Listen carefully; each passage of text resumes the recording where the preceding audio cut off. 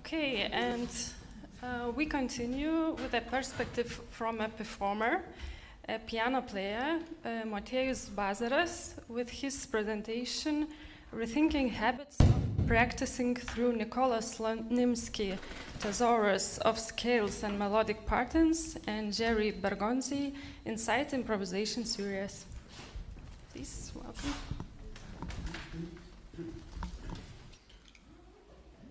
So may I start now? Hello, my name is Motiejus, and my presentation will be the outlook of a performer, not a composer, but I think that for performers this is really good to know more deep what the composing process is, or how the music is created. And at first I would like to start with some elementary things like audiation in classical music. By the way, I'm a pianist, and I will speak also in the name of a pianist, and also as a piano teacher. What I also notice in my students, what habits they bring, and is it good or is it bad, and how to fix it. But in classical music, I mean the classical until the 20th century music, maybe I will be not exact in terms, and the modern music for me is maybe not the 21st century or new concepts of sounding, but maybe for some contemporary composers this is also classical music of the 20th century. But with older music, pianists also have a lot of measures how to improve their audiation process through the scales, quite easy harmonic language, and this process should be like in the balance of learning repertoire and also improving your audiation acquirements. But and also we should analyze, but what happens, because it doesn't work as it should, because there are a couple of things what I noticed as a teacher, that this is a big time gap between how we learn pieces and what pieces we learn. And when all this theoretical material in the subjects like harmony, solfeggio, rhythmical training comes in learning process, and we always start earlier to play more complex pieces, then we consciously know how for what elements is this consisted. And it sounds funny, but it's like we can sight read music, but we cannot analyze it. And this is what I always see in the students. And there's a lot of examples, like, you know, for 14 years old, playing some Liszt, Chopin, or Debussy, maybe Prokofiev, and even some Mozart sonata. And when you just stop the performance and say just play from the certain place in the text, so this is like the process of a lottery. They're trying to bang any note, so there is no relation of the harmony comprehension and what they are playing. They can play through all the text, but if you will stop them, you will have a problem. Also, this is also related with our stage performance, the stops or some tragedies during the performances in concerts and competitions. Of course, it can happen for everybody. You can know good, but so this is not a rule, but it can help. And then we have another problem when we face to much more modern music.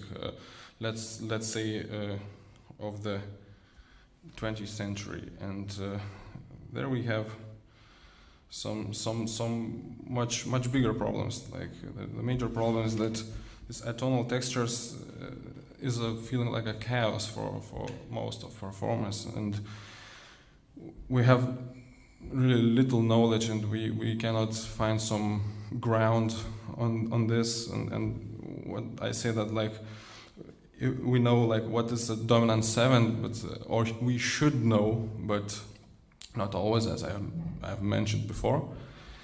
And so this is the question: what to ground yourself in what theory or. And I was searching a lot, and of course, the methods what I will speak today, this is not a panacea for everything, but what I have found, there's some things what can help with some certain things like passages or some constructions, and these methods can help to have some theoretical vocabulary and to help yourself to more understand music or more to memorize music or to have some logical ground. And there is some quite interesting story about two persons in 20th century. One of them is Nicolas SLONIMSKY and his big edition of like thesaurus of melodic patterns and intervals. And the story is in this slide that he wanted to do something like a big vocabulary of all modes, what was consisted in the modern music, and there was a lot of refusal from editors or publishers to do this, because they said that nobody needs this, and why are you doing this? Nobody will buy this kind of book. And in the beginning it was like this. There was just one copy sold, and SLONIMSKY himself, he just forgot that he had this book, and for few decades, for 2 decades, and another person, if you have read this one, I would like to move on, is John Coltrane, who discovered this book, and he improved jazz music language a lot just because of this book. And this is another quite funny thing, that Coltrane himself, he considered that he's not playing jazz, he's playing music. And he said that jazz is like the name from labels, but not from me. And so we have two persons, and this is quite a paradoxical situation. One person who hadn't any intentions to improve jazz music, and another jazz musician who said that I don't play jazz. And now I will do the third paradoxical thing. I will use them not for jazz music improvement also. And also I will speak about also Jerry Bergonzi, what was created just for jazz musicians to improve. So I will use it not for jazz improvisation improvements. So I think we need to talk a little bit more about how it works, and what was really interesting for me, that Mr. SLONIMSKY, he tried to erase any mentions of major and minor. To start from scratch, we have like 12 tones or something, but we have a overall symmetry. We can imagine this on the keyboard. Maybe it's the best form for layout. But he used some Latin and Greek words how to recall the intervals.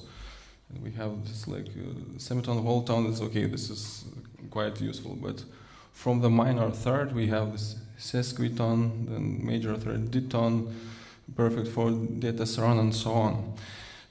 I think this was made intentionally, like to forget anything of major and minor relations, how to escape from this. And then we have a subdivision of one octave in some symmetrical parts, and this is an example of triton principal tones, and how we can construct new modes, so-called new modes. So we can interpolate some notes, we can ultrapolate some notes, and we can infrapolate some notes. And we have a lot of variations on this. We can use all three, or two, or one, and we have some really nice progressions. And in this one, I mean, in all the book, we can find incorporated things like Messiaen modes, because it really fits, especially on this.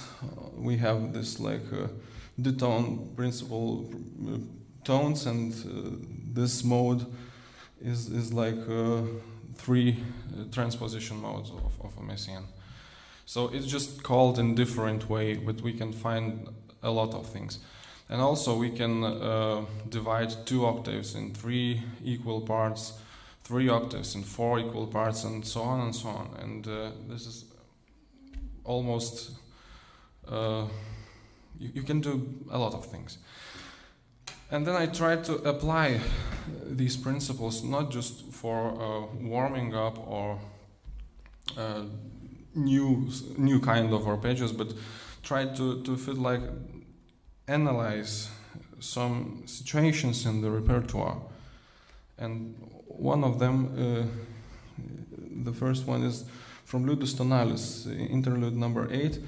There is some certain passages what we can analyze as like a quinqueton ground tones. This is like a minor 7 with some 4 notes interpolation. And when you try to memorize this, and when you don't have any theoretical ground, it's much more difficult to memorize. But in this kind of thinking, it's much more easier, because also you can try to transpose it or to continue the same line, and you can see as a performer how this is consistent, and this is really important thing. Also, the next example is the excerpt from the second movement of the H Sonata of Prokofiev. This is not some technical or passage thing, but this is quite nice sounding place, and also we can apply this like a palindromic canon of the Tessaron progression. Is like a perfect fourth going in sequence, and this is good to know for performer. What is this material, or not just to play the notes without any explanation. And of course, this method is like for dummies. This is not, like big books you must read, but just to apply some principles, and this really eases our life. My personal life. I don't know if somebody used this. I should ask of pianists. And the continuing SLONIMSKY ideas, I was talking with Jerry Bergonzi, and he said that the SLONIMSKY Thesaurus was one of the best influences for him to create this inside improvisation series. And also for me, the Hexatonics was the first book when I started to think about how can I change my habits of playing, analyzing music, and so on. And I think that SLONIMSKY was a teacher for Bergonzi in this way. And these are really 2 interesting books, and The number 5 is thesaurus of intervallic melodies. This is some like construction of motifs that you can systemize and construct also new passages. And that was the purpose was for jazz musicians to improve their vocabulary, maybe to do it not such stereotypical, and maybe to play out of harmony. But I found this also as a measure to apply how to analyze some certain passages in music. And I should explain, these are 3 parameters what we should set before we start. The first is the direction of the phrase, and there's a lot of combination of 3-note phrase. For example, the A is all 3 notes goes up, then B 2 up, 1 down, and so on and so on. And we can do in 4 notes progression, also 5 if we want. We have, and you know, this is much more variants what we can do. The second thing is the permutation of these like intervals, which will go in some other slide. It's like you can choose some intervals, like -2 is like also the minor second. Then we have the major second, we have the minor third, and major third. And going back, you can have a lot of permutations how you will put all these intervals. And the result is like we have something like a cipher or like a code F11, and what it is if we start from the sound C, and we will have this combination, so we'll have some phrase. And then we have then we can construct anything.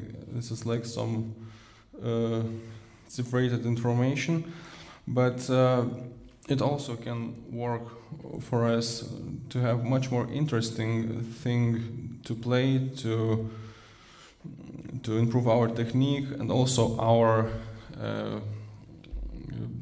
comprehensive and also hearing process, because this sounds quite atonal, and if we'll try to listen to intervals carefully and try to continue the line, I think this is also really useful thing to escape from the this ground of tonality, and maybe to discover something new and much more complex.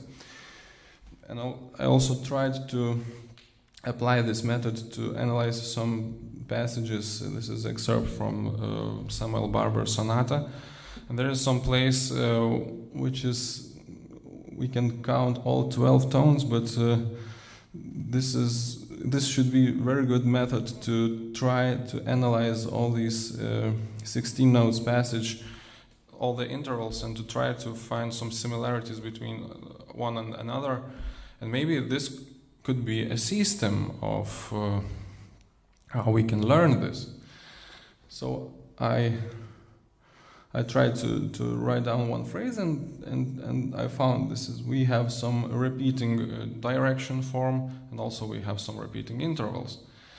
And in this case, I think also we can do some variation on this, but because this is also there's some repeating thing in all the movement. The first movement, we have this in the exposition, and also we have this in the reprise. This is also useful to know from what this consists. And also I tried to work out with the same place from Hindemith interlude.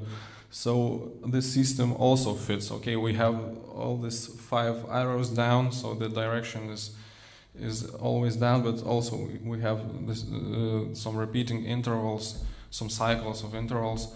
So we can try to systemize this. And now I would like to talk a little bit about the hexatonics. So this is also Bergonzi's method to do some 6-note modes, but the principle to how to organize this is 2 triads. It can be major, minor, diminished, or augmented, and they can be in some interval apart.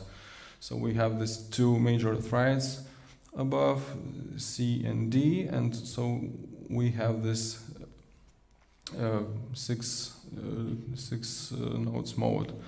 And another example is C and F sharp, and so this is how this is constructed, and we have all the possible configurations how we can manage this, and there's a lot of possibilities also to make a lot of new figures and new passages, and also we can play this like an exercises, but it's much more complex because you always need to think about how to deal with these 2 triads and to incorporate like in one mode. And there are some examples what we can do with these figurations. It's like a patterns, and this is countless. And you can also think about yourself. You can compose and I also tried to do some like 12-tone things because in 12-tone row we can incorporate 4 triads. Of course, it can be 2 minor and 2 major, for example. It can be, yes. So I just did with this kind of combination, and you can just try to incorporate this in one in another and have some really complex passages, and maybe it looks complex, but when you can analyze this, it's much more easier to understand. And also, the last of my slide, this is also excerpt from Samuel Barber, from the same place what I have shown. So the left hand is also consistent with the 4 augmented triads, and this is also good to know, and maybe it could be some theoretical ground for pianists to be more conscious what they're playing. So that's it from me, and thank you for listening.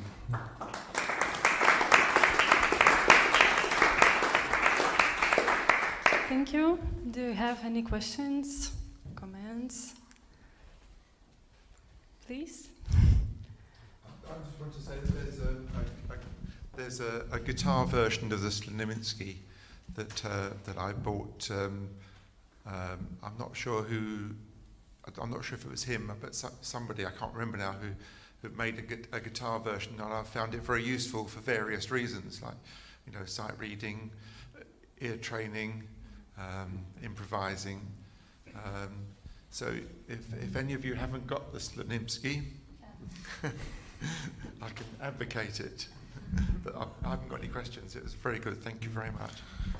I also would like to put in, I always try to look not for certain like pianists thing, but Bergonzi is a saxophonist, and this is for saxophone mostly. I know a lot of influenced people like Alan Holsworth, guitarist, one of the most favorite for me, and I know that SLONIMSKY was also the base for his, language of music, what he did, and that's amazing how they're using this. I'd like just to add that I'm using SLONIMSKY in my ear training classes. It's very, very effective. And I have also an article about it too, in the internet. I wish that in some of our schools it would be like it should start. They should start use this. Maybe I will try to prepare some material for this, because I think this is really useful, and it's really useful to start from much earlier age than we discovered this now. Okay, and I would like to ask in general.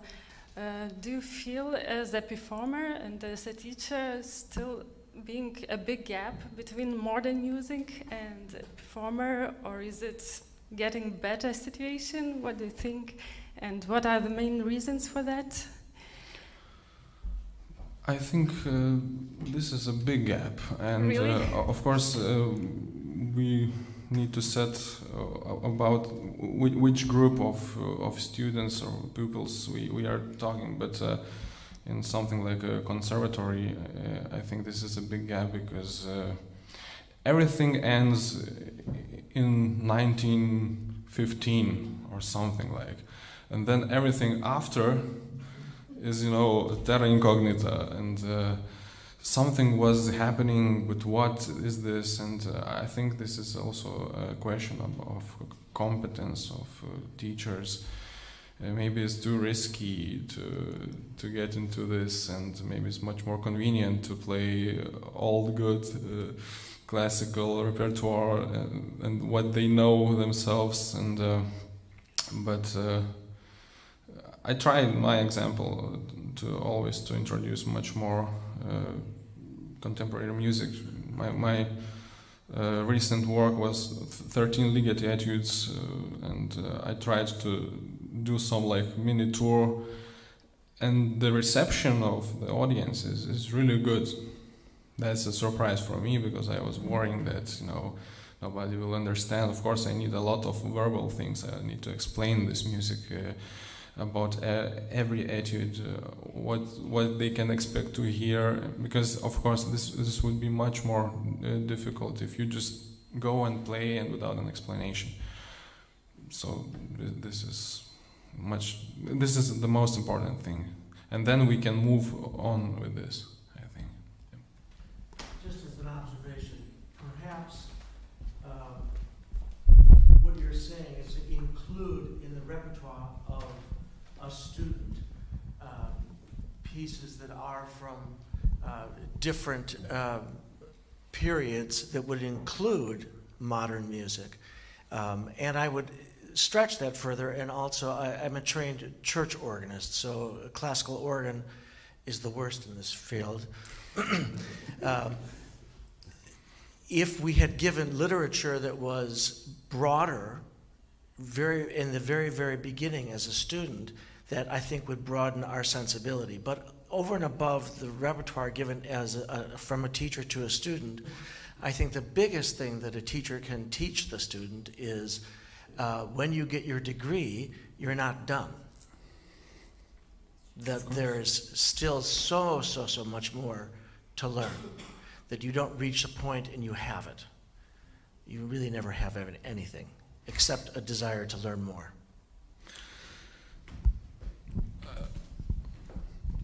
Here's another observation.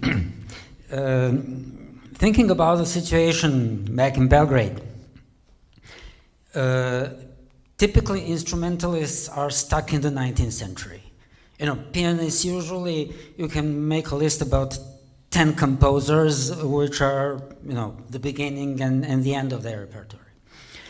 Now, currently I don't teach instrumentalists. Undergraduate, I'm talking about that level. However, when I get to doctoral studies, I have something like a course, sort of somewhat analytical course for instrumentalists who are doctoral students.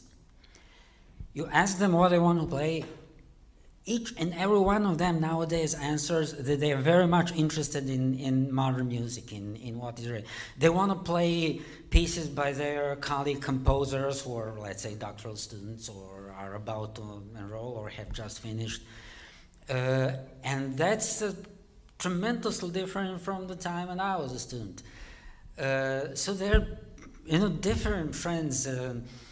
One is undergraduate teaching, the other is their interest. Sometimes it sounds a bit contradictory. Have you noticed something like that in your school? I would like to do like a common comment for you both that I think what restricts or why it doesn't work with modern music is competitions, because I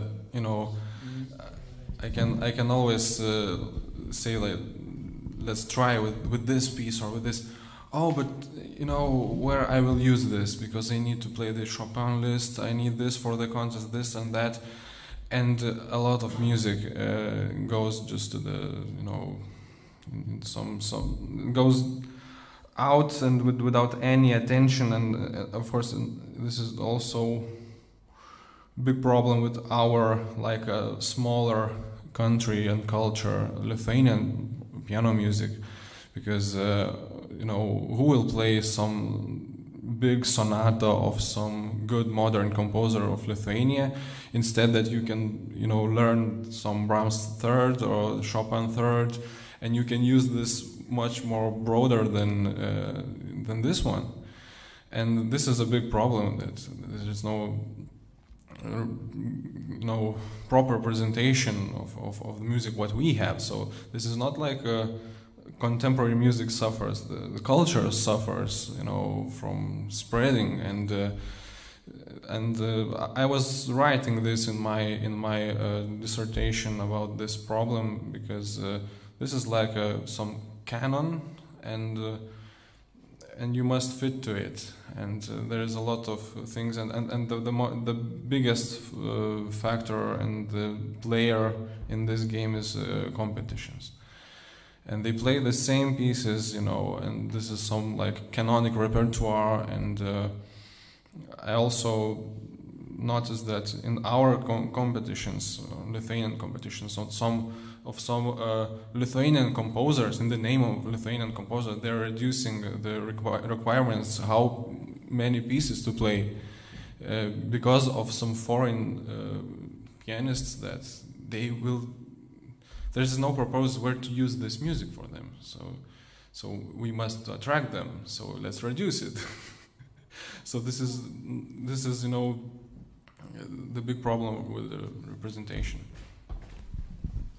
Thank you. Yeah, I recently talked to my friend who's also a pianist, a teacher pianist, and I was just serving and asking her how much time she needs to prepare a recital of contemporary music, and I was just questioning the number of rehearsals, and because pianists nowadays, especially traditionally trained musicians in general, they need additional time for contemporary music. Because she would say, because of a fear of unknown and of totally different language they feel are actually having to decode when they're working on this. So she needs quite a lot of less time to work on a completely new piece of Liszt she never played before. And whereas new contemporary piece would take a lot of time, even if it's much easier to play, but just to decode and understand the language from the score in her, to be able to transfer the notation in her head, apparently. And it got me wondering, because luckily the things are changing, and the new performers are more open to new music.